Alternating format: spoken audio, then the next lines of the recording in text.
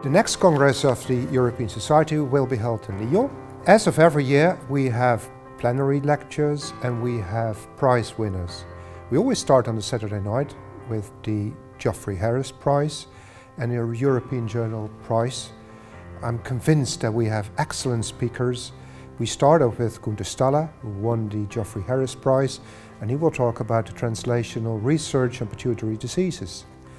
Next will be Miriam Kreis-Crane from Basel in Switzerland, who had a wonderful paper with collaborators on the new insights in the differential diagnosis of diabetes insipidus. And the last prize we will issue is the Hormone Medal, European Hormone Medal, that is selected by our ECAS, the ESE Chamber of Affiliated Societies, and it's going to be Jens Bolleslav who will win.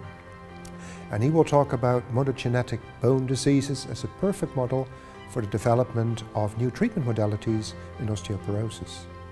And there are a bunch of plenary lectures that I'm sure will be impressive. We will go into real basic science and talk about CRISPR-Cas. What is CRISPR-Cas? What will it do with endocrinology now and in the future? There's a talk about aging of pancreatic beta cells and what will that bring about in the treatment and management of diabetes.